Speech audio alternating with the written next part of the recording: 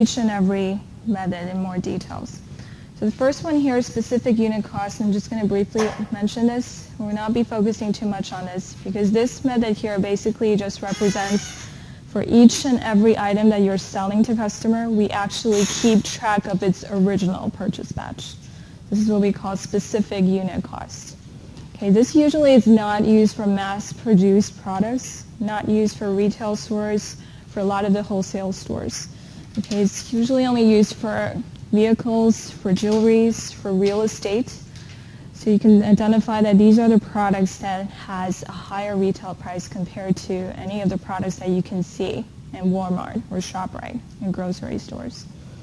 Okay, so for these products, usually there is a specific identification number for each and every, let's say each and every Toyota car or each and every Camry model. So even though it's exactly the same model, the dealer should basically keep track of each and every car's original purchase-in price. And then when customer purchased this exact car, they will use the exact purchase price to journalize the transaction. So we don't assume that if customer is purchasing earlier cars or later cars, we actually keep track of the exact product that customer is purchasing from. Okay, so for these products, unlike other products that you see in grocery stores or regular retail stores, they actually keep track of each and every item that's sold out to customer by a specific identification number. Okay, but this process is actually pretty costly to do.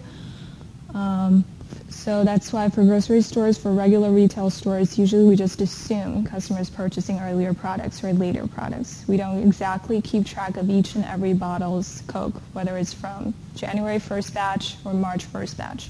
We just assign an inventory costing methods to do this.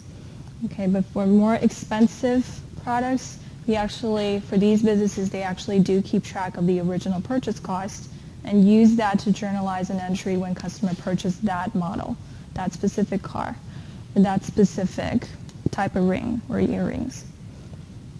Okay, this is called specific identification method.